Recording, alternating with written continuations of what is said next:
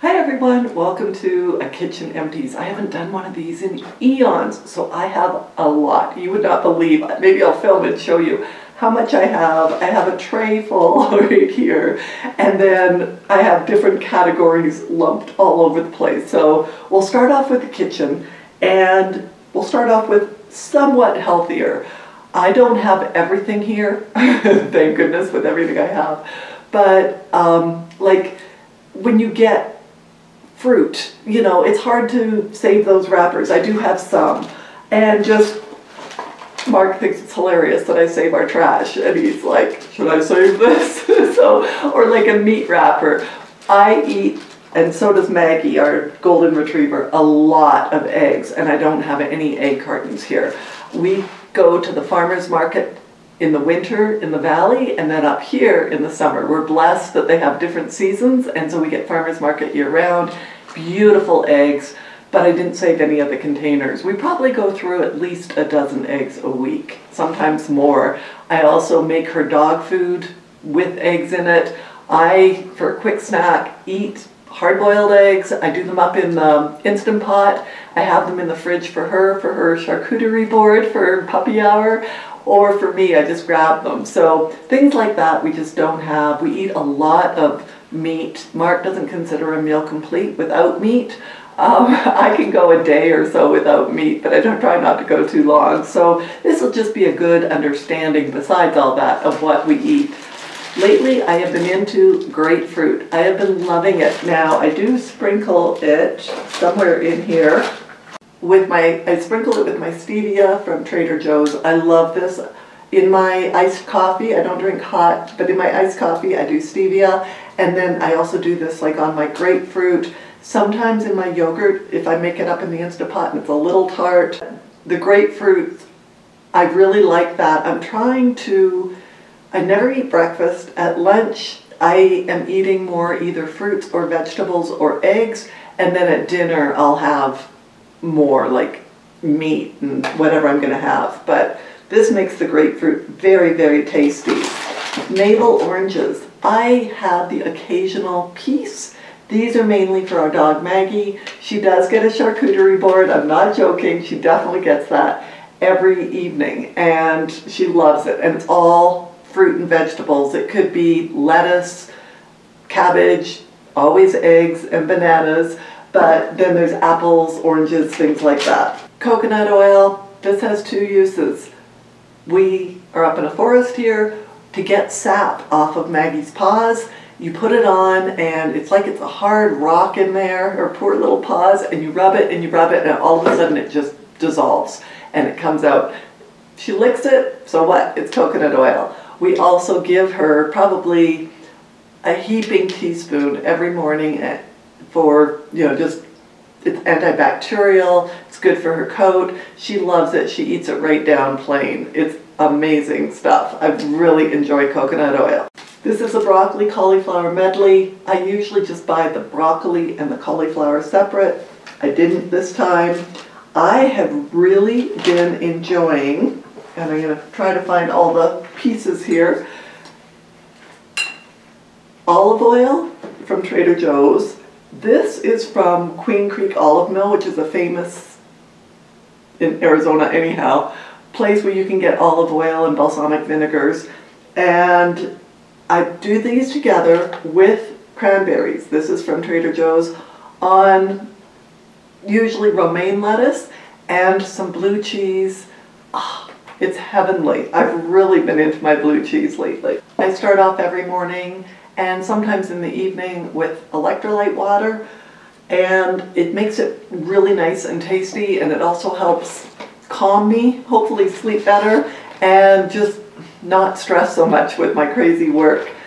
Camu camu powder, do not recommend. If you're going to get a powder, acerola. This does not dissolve in water. It floats, and I kid you not, once in a while I'm drinking my water with the camu camu in it, and I've inhaled it, and I get like dust in the throat. It's awful. If you're going to get camu camu, get it in pills. And this is vitamin C, and it's a great form of vitamin C. This is camu camu fruit. But acerola in the powder is what dissolves. So if you want the powder, get acerola. If you want the pills, get Camu Camu. Anchovy paste. I use this in a Caesar salad recipe. Really, really easy and good. I'll link it below. That's another thing that I've been into, which I really love. And it's easy when you've got the Caesar salad dressing made up, and you just put on some Parmesan cheese onto the lettuce and the dressing, and you're good to go. The other quick snack I love is chicken sausage. I don't do a lot of this. I prefer to make my own, and I'll link my sausage balls recipes below. It's keto. I think it's Italian sausage, egg, cheddar cheese. That may be it. And you make them into balls and put them in the air fryer, and it comes out beautiful. And then I freeze them all. And then I can just grab a couple and microwave them. Grab a hard-boiled egg. There's my lunch. Flaxseed. I grind this up for Maggie, and we give her probably half a teaspoon, 3/4 of a teaspoon a day in her food. I also do some of it in my yogurt, which makes it delish, and I also do chia seeds in there, which I don't have. For date night, I frequently pop over to Trader Joe's, and I got this grass-fed beef sirloin roast, fully cooked and sliced. This sucker was $15.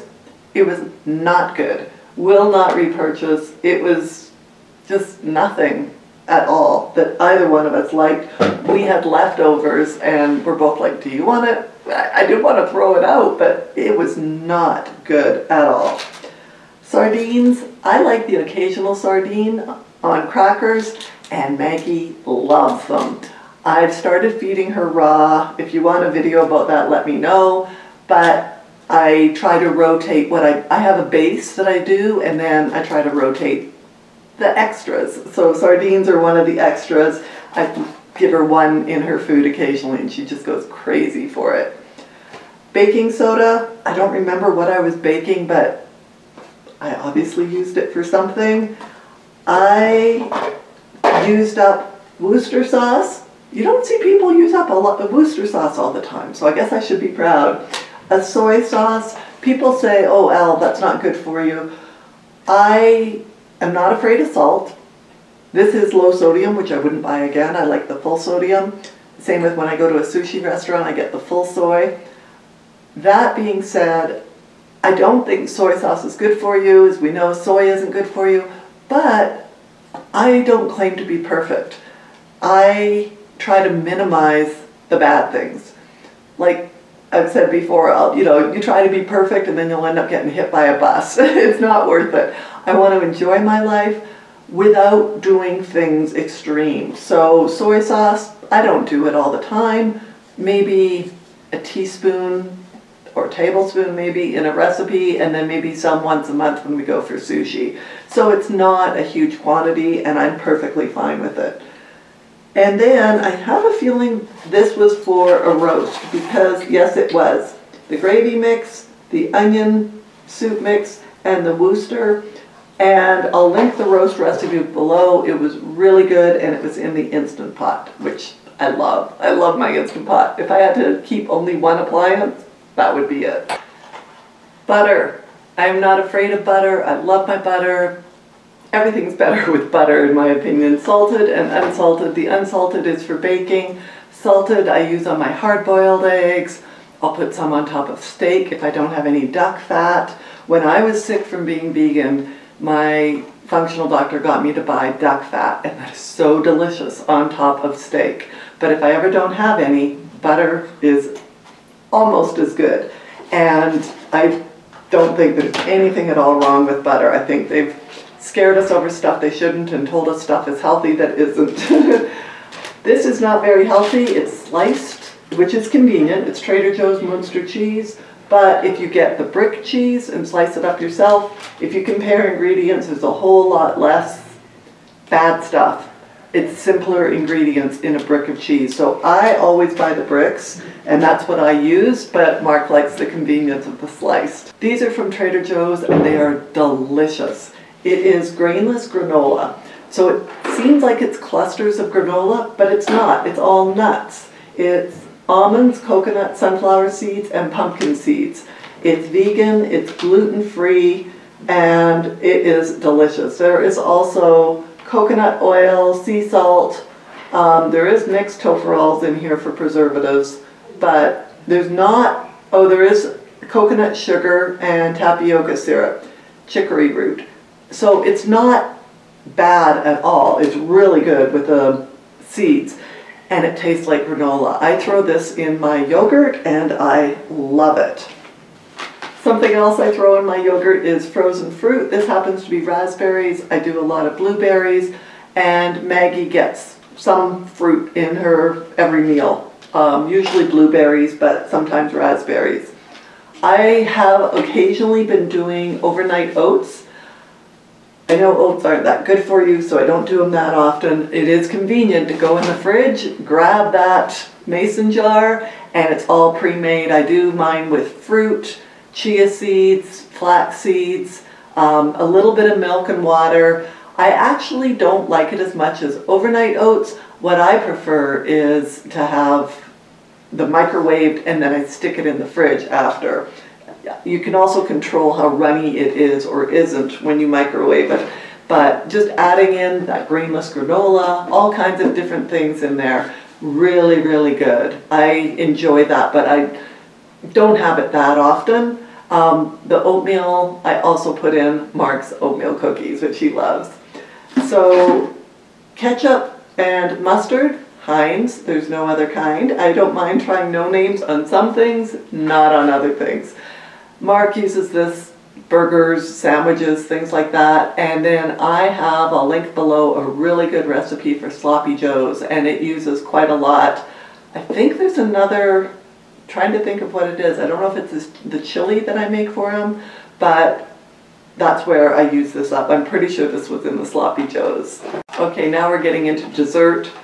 I will post below this recipe. It's so easy and so good. It's in a bundt pan, which makes everything fancier. You make it as per directions and you add this and then maybe an extra egg, I don't remember. Throw it in the bundt pan and cook it. Oh, I do chocolate chips too, and it gives it that texture. Really, really an easy, good thing to do when you have company, and it's nice to have on the counter when people are staying with us so they can just help themselves. The other one, I don't have ingredients here for that because I haven't made it in a while, but if I ask Mark what easy bundt cake he wants me to make, unconditionally the answer would be lemon poppy seed. So I'll link that one below as well. We like after dinner some small kind of sweet.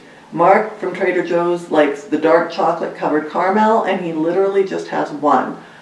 Dark chocolate covered almonds, I have 2 or 3, but they're just an almond. So either way, they're really good. I try to do dark chocolate, and that way it's not as creamy and I don't go for it as much, but plus it's a bit healthier. Okay, for my coffee, I know I shouldn't, like I said, I'm not perfect, but I have the dispenser pumps, I'll link them below, and they work on this size bottle, so if I have a big bottle, I refill. Go to Ross if you have one near you. This is $8 and this one is $4. They're at least $2 more online. I love caramel. As you can tell, this one's caramel and vanilla caramel. I put a pump in my coffee, and speaking of coffee, they only sell this at Trader Joe's in the fall. Autumn maple coffee. It is delicious. I only put maybe 2 tablespoons in with the rest of my coffee. I usually do decaf, and this is caffeinated, but it's just the flavor of that maple in there. It is really good, and I think I'm out now, so I'll have to wait and stock up on it again in the fall. Okay, we're on the home stretch. I've got a couple items for Maggie and then household items. If your dog has any kind of gut issues, which she did, and that's why I switched her over to raw food, but this will help them. If they're itchy, if they have allergies, if they have diarrhea, Fortiflora, really, really good stuff. I'd also, and I'll link it below, 4-leaf rover. They have allergy meds, they have gut meds. I'll link a few of them. Those are also really good. I tried so many things and I saw an improvement, but the biggest improvement has been switching her over to raw. And then her she gets the liquid ivermectin. I'm just using up the pills, and then we'll do the liquid as well. This is with her pyrantel pomoate, and we do it once a month, all three of us. And I did a video on parasites, which everybody has, especially if you have a dog, eat vegetables, eat sushi, been around somebody with an animal, you will have parasites. So we treat ourselves once a month, and we are all much healthier for it. Put this in a bag because it's all sticky. This is an omega-3 that I give to her. It's wild sourced, it's grizzly salmon, and we just put a pump in her morning and her evening meal. Really good for their joints. It helps their organs. It helps her to have a good coat. So definitely something, especially if you are home feeding, or home cooking, whether you're cooking or feeding raw. I think it's advisable even with kibble, but definitely if you are making your own for them. For household items, this Cascade Complete dishwashing soap. My mother, when I was young, used Cascade, and it eroded through her fine crystal glasses right near the wine, the stem. There started to be leaks. I think she had red wine or cranberry juice or something, and she had the whole table set with these beautiful wine glasses, and they were getting poured up, and all of a sudden one started dripping. So she quickly got a cloth and took it away, and then another one started dripping, and they found out that it was from using too much Cascade. It's very, very abrasive. We only use maybe a teaspoon, but I am considering doing my own homemade with, I think it's borax, washing soda, citric acid, I'm not sure exactly. If any of you do homemade dishwashing detergent, please tell me what you think of it, and let me know if you have a link to the recipe, because something that eats through your glasses, I'm not sure how healthy that is. And speaking of which, this is garbage. The rinse aid. One of you told me, I'm sorry, I can't remember who, that this leaves a residue on your dishes, and it probably comes off when you're having food. I no longer use rinse aid. I am doing vinegar. So all I do is put in my dish soap and just straight into the dishwasher, put a glug of vinegar. Shut it, let it run. The dishes come out beautifully. The glasses are crystal clear, and I'm not too concerned about vinegar on my dishes. Ivory dish soap. This is probably not the best with the ingredients, but I love it. I don't do a lot of hand dishes. What we use this for mainly is we pre-wash our dishes before we put them in the dishwasher. So when we're giving it a scrub with the brush, we'll throw on some soap and then rinse it off and put it in the dishwasher. So I'm okay with it. For laundry, I think I've got some things here that this is no longer available from the dollar store. Awesome Oxygen. I really, really enjoyed it and was disappointed when they no longer had it. There's Maggie, she wants me to play with her. You might hear some more squeaks. But instead, I use maybe a quarter cup of baking soda in my laundry. And sometimes I put in a splash of vinegar along with my laundry soap. And yes, I have ingredients to buy or to make my own laundry soap, but I just haven't done it yet. I'm using some up. And the little girl just brought me her squeaky. Do you want to play? Because I'll have to turn it off if we're playing. Can you wait for a minute? I'm almost done. Thank you. Glade, again, not the healthiest, but it doesn't touch our skin. We spray it in the toilet and use it like poo-pourri. And you never know that one of us was in the bathroom, usually Mark. Bleach, I use this. I don't like cleaning toilets, so if it's either not clean in between my housekeepers, I'll throw a splash of this in. I will occasionally use it in the laundry, but you gotta obviously be careful that you don't bleach anything and put spots on it. I always use this on my floors up here. We have wood floors in the valley, and all I can use down there is water, sometimes vinegar, and then rinse it off with the water. But up here, I love using bleach. I like having tile floors. And then the last thing was my jacuzzi. We drain it and refill it twice a year, April and October-ish. When I drain it, I refill it and put in this metal gun, and when I refill it with the hose, I have this filter, and you can only use it one time. Both of these things mean I do not fuss with my chemicals. I put in 2 teaspoons of Spa Guard chlorine once a week. That's it.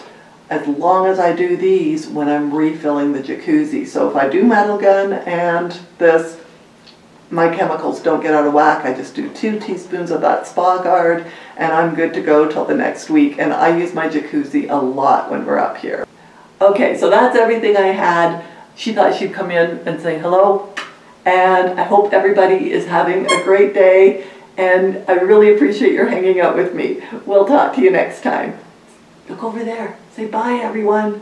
What are you looking at? You don't know. Look at the camera. Maybe there's a lizard. Oh, that'll make you look. Now she's off hunting the lizard.